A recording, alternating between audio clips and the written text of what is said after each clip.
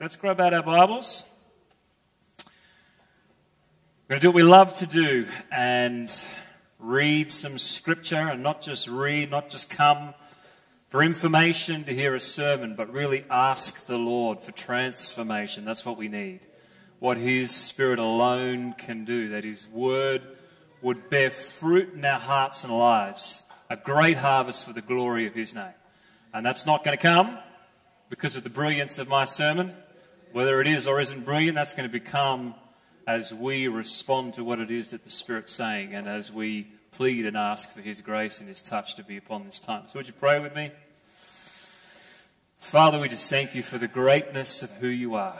We thank You for Your faithfulness and Your promise to us, which is certain, which is unfailing and unyielding in its power to accomplish all that You desire to do. So we pray, Holy Spirit, would You come, breathe life upon Your word this morning. May it go forth with boldness. May it accomplish all that You desire to do in our hearts.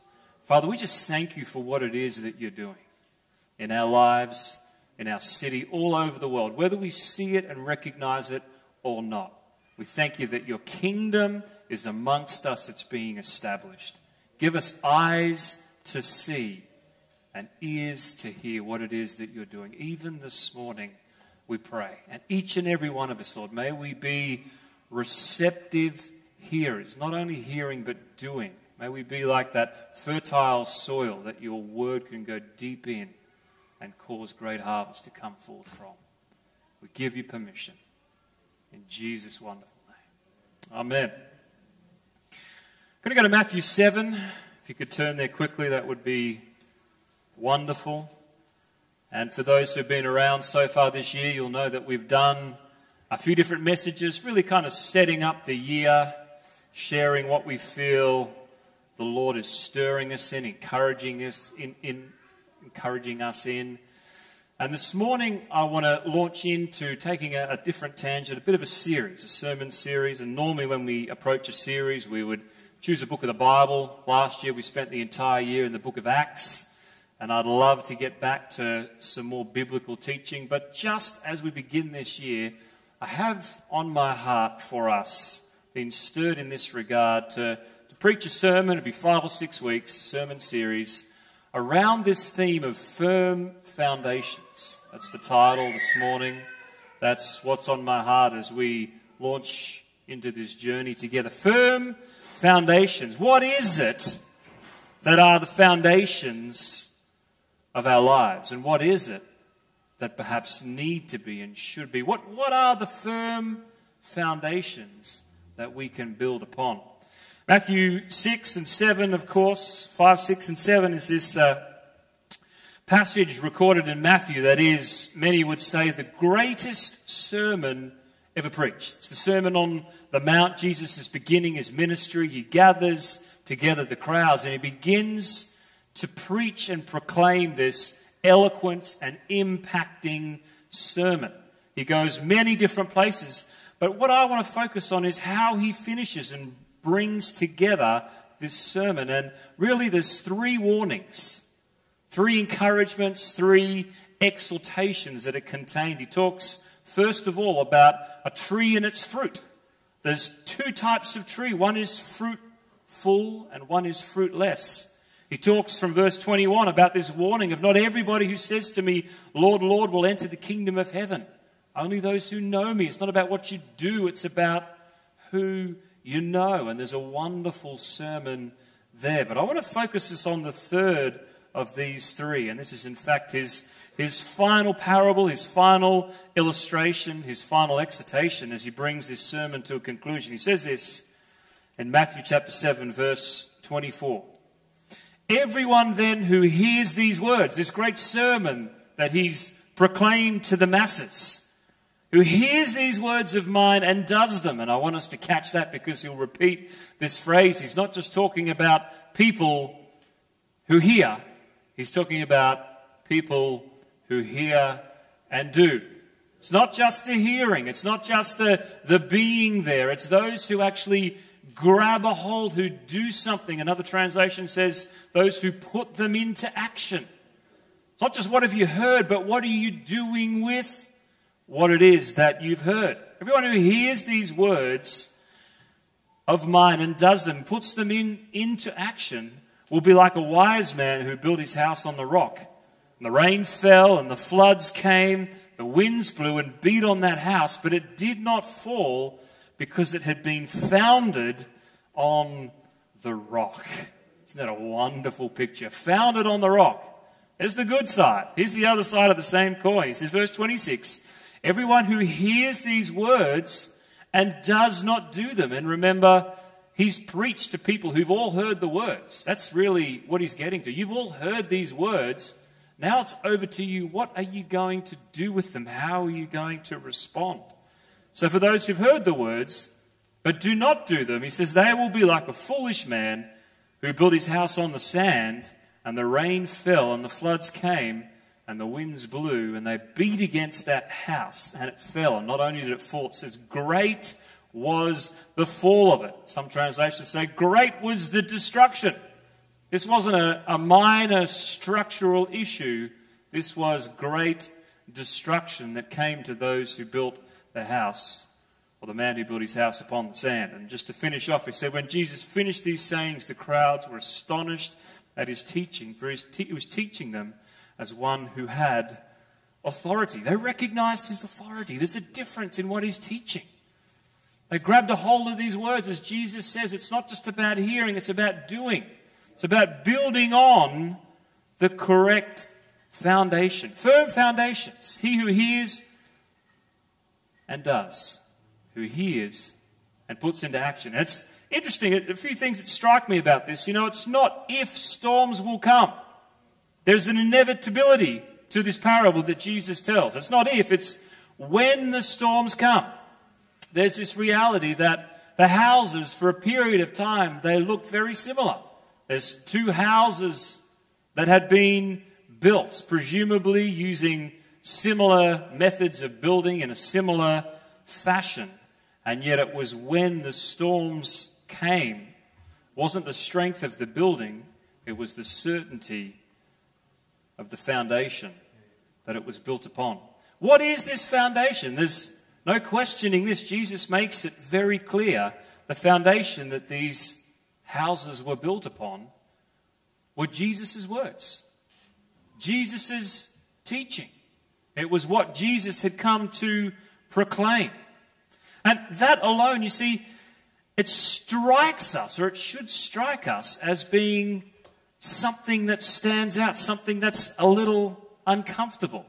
In our age of permissiveness, see, he doesn't say that the issue at question is whether you're sincere in what you... It's really sincerity that's in question. He doesn't say in the midst of this, he doesn't say, well, it's really whether these things feel good to you. Do they feel right? That should be your measure. And I mean, if it feels good, if it works for you, isn't that the mantra of our modern society? Find what works for you. Just do whatever. Does it feel right? If it feels right, then grab a hold of it. If it doesn't, then let it go. Jesus is saying, it's not your feelings. It's not about your sincerity. The common denominator, the foundation, is his words and his words alone. We can either build upon him and his teaching and find a solid rock, or else we can build upon anything else, any other religion, any other philosophy, anything else that might feel good, but ultimately we find that it's nothing but sand, and on the last day it will spell ruin. So the interesting thing here as well is it's not just the words of Jesus that are nice and comfortable. That a foundation is only as strong as the entirety of the foundation. There's no point in launching into a building and say, well, we're going to use the bearers only but not the joists. We might use 2.5 of the pillars rather than the full complement of 4 or 5. A partial foundation is no better than no foundation. It's all or nothing, not just the nice and comfortable bits. And I'd suggest this: establishing foundations is often the hardest part of the process, particularly if you're building upon rock. If you've built anything in the landscape that most of us live in the ACT, it's full of rock. There's rock in the soil. Rock can be a major issue. There's hard clay that in dry times is as hard as rock. When it's wet, it can be, it's a challenge. It's a challenge, but there's a necessity to establish strong foundations. The last couple of weeks, Adam and I have been endeavouring to complete a project that's been on the list for some time, and that is, and please do notice, because we appreciate when we put effort in and you notice what we've done, but that's the installation of a shade sail in the courtyard of the building here. In fact, we've had our fair share of building projects over the last couple of years as we've embarked upon the building project. But we've had these large metal poles sitting around in the garage for some time. We had a builder who at one point was lined up to come and install. We had the engineers report ready to go to install these big, and when you see them, I mean, they were bigger before we put them in the ground, but these are 5.5 metre plus poles that had to go down a certain depth in the ground. So the builder at one stage, late last year, was due to come along, and he said, well, I'll be there next week, and then the next week he said, well, I'll be there the next week, and then the next week. You get the picture? Anyone else had some frustrations with tradespeople and getting them to actually show up? They're always good once they're there. And then beginning of this year, he said, look, I'm sorry, it's just in the too hard basket. It's not going to happen. You'll have to figure something else out. So Adam and I said, well, we'll do it ourselves. If you wonder what we often do in our spare time, because people say, well, what do pastors do? What does your week look like? Every week's different. But at moments, it's out there in the courtyard, jackhammering concrete, digging holes in the ground, and it's a good way to unwind from the stresses of pastoral life. We dig holes. We dig lots of holes.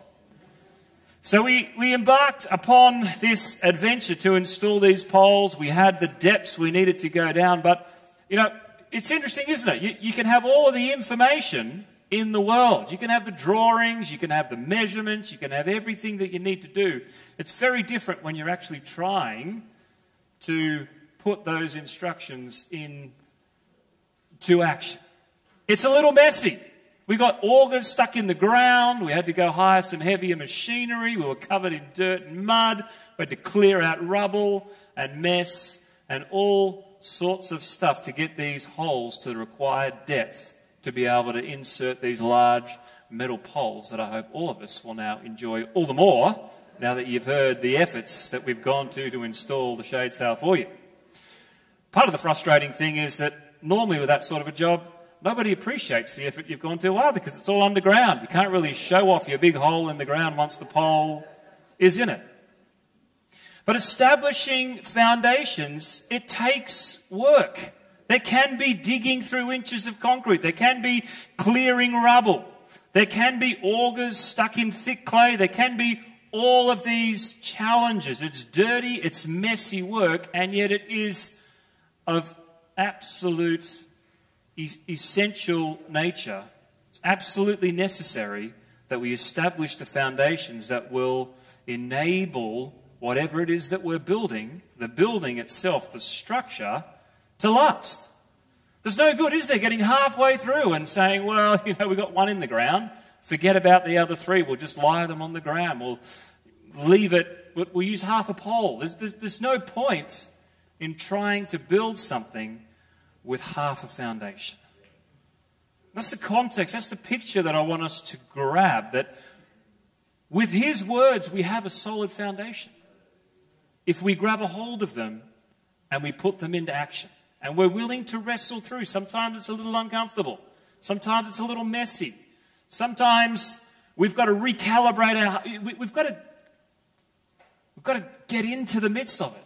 Not to redefine it, but to allow it to redefine us so that we can end up with that solid foundation. And it's worth doing, because the only other option is if we don't do that. Even a partial foundation is no foundation at all. And you build on the sand, and it's inevitable that when the wind comes, when the storms rise against us, that the building will be compromised. And indeed, great will be the destruction. Now, I want to put to you that picture as an application for us as we kind of set the scene for what I'm calling a few weeks looking at, and not just looking at, but hopefully getting a bit down and dirty with, to use that analogy, getting into the midst of wrestling through this concept of firm foundations. You see, we live in a culture and a society. You don't need to look very far to see there's a swirl of competing noise. There's narratives, there's volatility, there's divisiveness. We could target and pinpoint all sorts of issues as evidence of that. But even this past week, we've seen a myriad of different contentious issues. Front page discussion of religious rights and religious discriminations. And some of these issues, or in fact all of these issues, are not normally debated politely over a cup of tea. There's mobs, they're baying for blood. There's this opposing opposition divisiveness that we see all around us. And we've seen that over the last few years time and time again, whether it's racial issues, whether it's human rights issues, whether it's freedom issues, morality issues, sexuality issues. Carl Trueman, who I've brought to your attention before, who writes a lot in this particular space, he had this article in World Magazine that was published the end of last year. He talks about this division, this divide, this stuff that we're feeling. He says it's because of what he calls the dueling ideas of reality. He said it's no longer just polite discussions about different ideals. There's two completely different worldviews that we see around us of what is real and what is not real. That's his analysis and assessment. It's the dueling ideas of reality. In fact, I'd add to that and say it's interesting that we've taken ideas and ideals and we've made them identity. That's why we have so much of this language about if you don't agree with me, then you're dehumanizing me. You're dehumanizing what it means for me to be a human because you don't agree with my preference of sexuality or gender issues or any of these other hot topic issues. It's dehumanizing. And the issue is, as he concludes this article, you can look it up, World Magazine, Dueling Ideas of Reality is what it's called. He says, no longer do we simply disagree on tax policy, we no longer agree on what it means to be human. It's his conclusion. In other words, there's far more greater, more fundamental, more foundational issues at play. Sometimes we tend to isolate these issues and say, well, it's just about this, it's just about that. It's like, no, these are symptoms of a far greater problem that we see around us in society, which is this clash of worldviews. On the one hand, we have this society that heralds the dawn of a new modernity, this militant, progressive secularism. On the other side of the coin, there's many, perhaps some of us in this room, watching the crises envelop the West with the widespread abandoning of faith, this loss of purpose, the rampant self-focused individualism, the disintegration of family, the erasing of boundaries of what it means to be man or woman, and so on goes the list. There's cracks appearing where we're thinking, okay, this is the environment in which we find ourselves now. And so my challenge to us, my question of us is, how do we respond? What is our Christian response? What is a biblical response to some of this swirling of stuff around us? I think for some it's in the too hard basket. You see the 5.5 metal poles in the garage and you think, you know what? It's too hard. Just do something. It's in the too hard basket. I'm abdicating from any responsibility of having to do anything else. Somebody else can deal with this problem and this mess.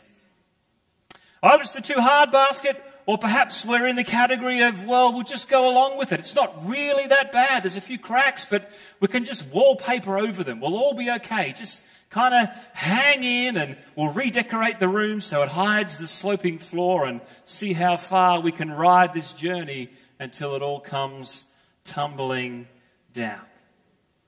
Well, here is a third view, and this is my motivation and heart behind taking us on this journey.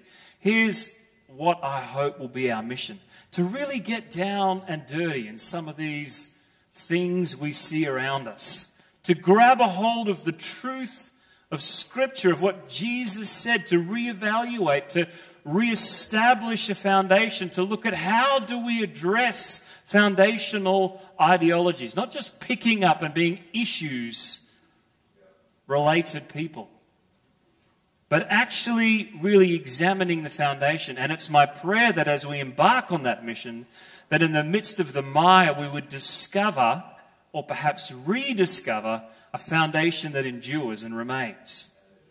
That we would see that in the midst of the confusion there is a clarity.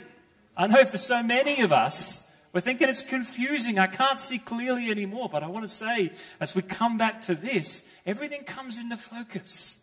There's a crystal clear clarity. And not only so that we would see clearly, but as always, that we as believers, as people who I pray would know what it is to build our lives on the rock, that would be caught up in and propelled forth with this clarion call, that there is a foundation. Hey, we don't need to sit there and just put up with cracks. We don't need to. We can find clarity, peace, the power of His promise that outlasts and outshines any of the temporary promises that are nothing more than quicksand that the world can ever offer us. To grab a hold of and put into actions Christ's word that's held true, that stood steady through the centuries, through millennia, through the rise and fall of civilization. That we might say to a world, perhaps even some of us in this room, exhausted from creating and curating our own story, trying to manufacture our own identity. As the world says, you just got to manufacture something within you. We'd come back to this place as N.T. Wright, wonderful theologian, who I'd recommend all of his writings to you. He says this: to discover the truth that makes sense of us, which restores us to sense in the nonsense of our lives. Isn't that a great phrase? The story which breathes hope in a world of chaos and love into cold hearts and lives. This is our mission. That's the introduction. Are you ready? That's where we're heading. But don't worry, I'm not getting past the introduction today. I just want to set the scene. I want to leave us with these couple of thoughts as we perhaps ponder this, as we prayerfully prepare for the journey. As I said, I'm not promising that it's all comfortable and easy. In fact, it's quite the opposite. As I said, if you want to truly re-establish foundations, then you've got to be willing to put in the work.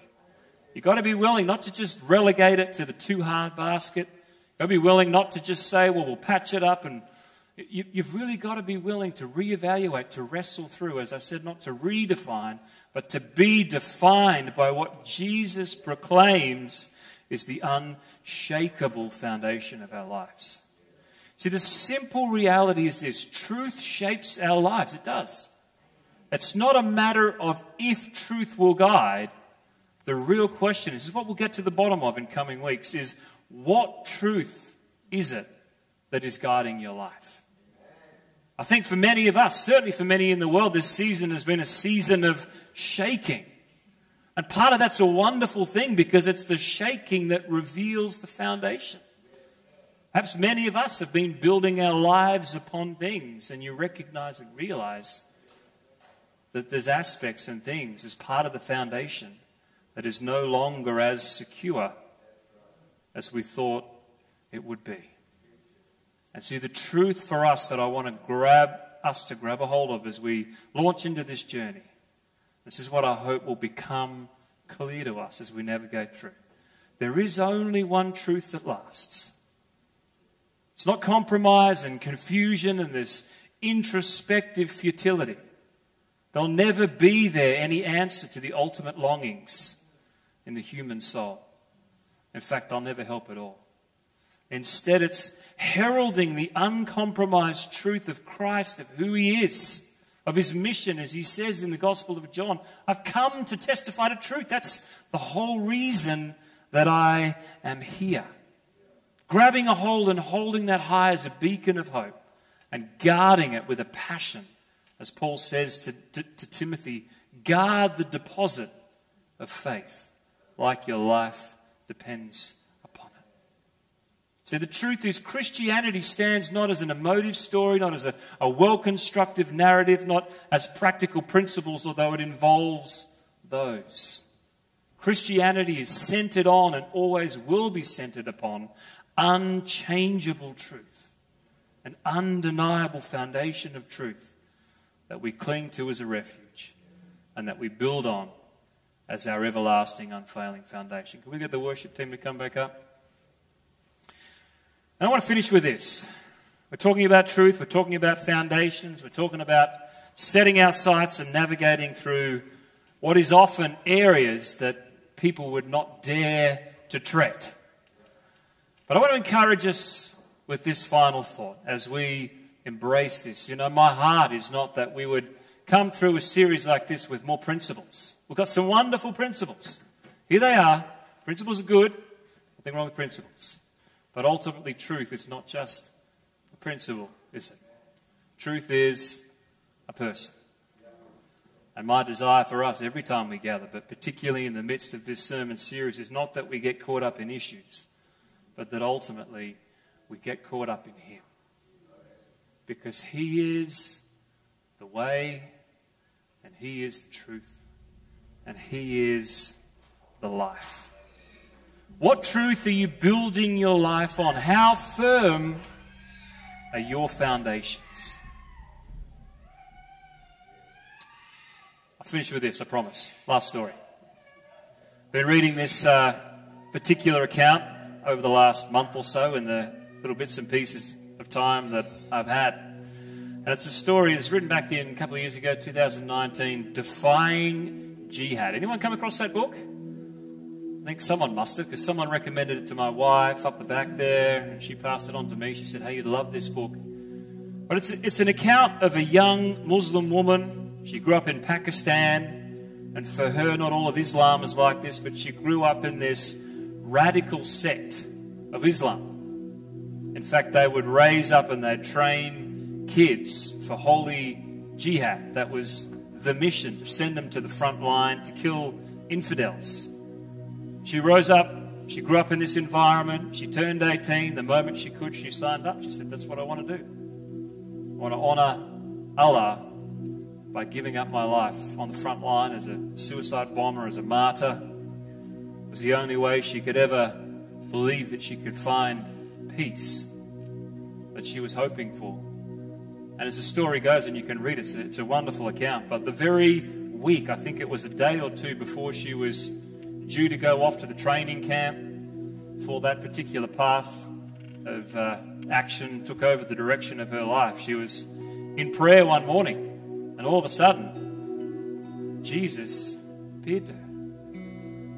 She had this vision or a dream, which seems increasingly common in those Muslim countries where you could never openly proclaim the gospel. But it's no hindrance to him, is it? And in the midst of this dream or a vision, she said she saw herself in a graveyard. All around there was dead tombs, dead people. It was dark. It was morbid. And she's in the midst of this place of death and despair and destruction and devastation.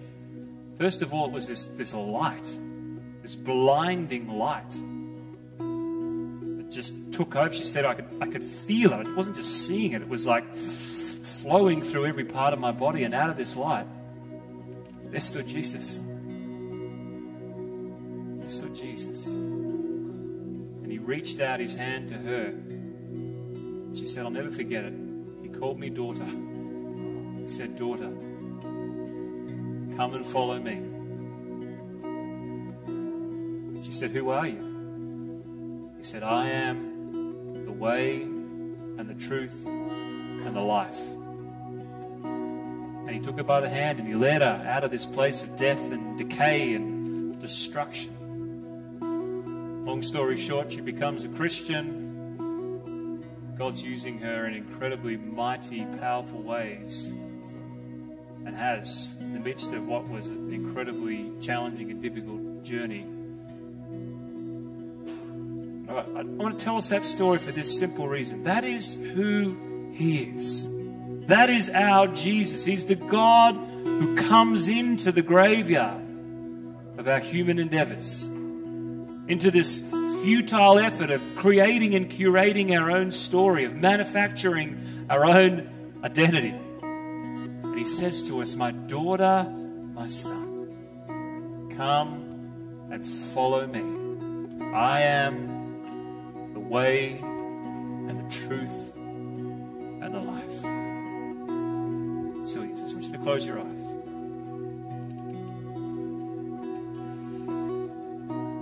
As we bring our time to a close this morning, I want to just begin by saying, if there's anybody here this morning, there's something about that reality that resonates just in your heart, in your life. Maybe you've never known Jesus. Maybe you did at some particular point in your life, but you know that you've wandered far from Him. And yet this morning, I want to tell you, He's reaching out His hand. He's reaching into the midst of your graveyard, and He's calling to you, come and follow me. I am the way. I'm the only way. I am the truth and I am the life. If that's you this morning and you want to respond, I just want to invite you to raise your hand. Obviously, we've got people online. You can respond in your own way. If that's you this morning, if the Lord is drawing you and calling you, and there's something in you that says yes, I want to say yes to Jesus this morning. I just want to pray for you. So if that's you asking now, just raise your hand. You can see your hand. Just going to wait a moment. See if there's anybody else. You can see your hand. You can see your hand. Online too, if that's you, just respond. I can't see your hand. I can't see you. The Lord does. You can just respond. Grab a hold of His hand. He says, come follow me. Come follow me. Just one moment longer.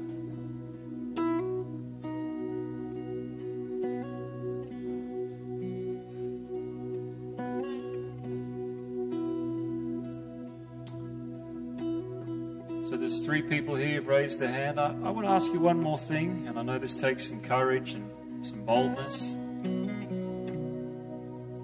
But there's something in us being willing to respond. I want to ask you 3, and if there's others who want to join them as well, you're welcome. I want to ask you to come forward. I want to pray with you. I want to lead you in a prayer this morning. That Jesus wants to move powerfully and mightily in your heart and your life. I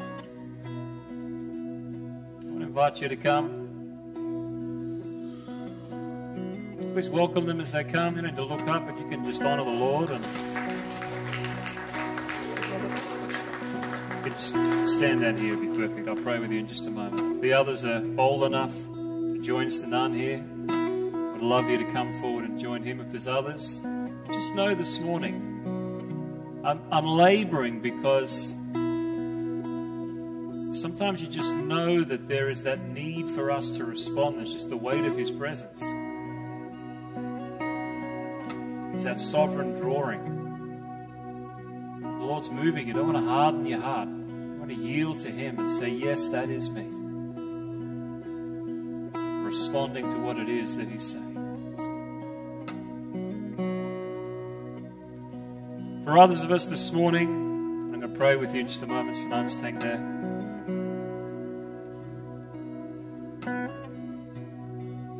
The sense I have is that for some of us, and I know it's been a trying and a challenging time in many different ways, but there's been a revealing of faulty foundations.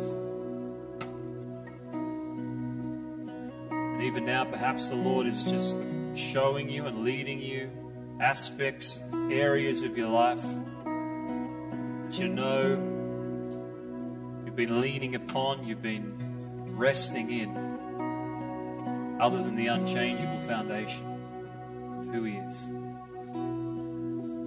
And if you need to this morning, we're going to sing a final song of worship. I encourage you just to come and kneel at the front. Let's feel that sense this morning that God is calling us back to Himself. There's no time to play games. The time is short. Times are urgent. There's no time to play games.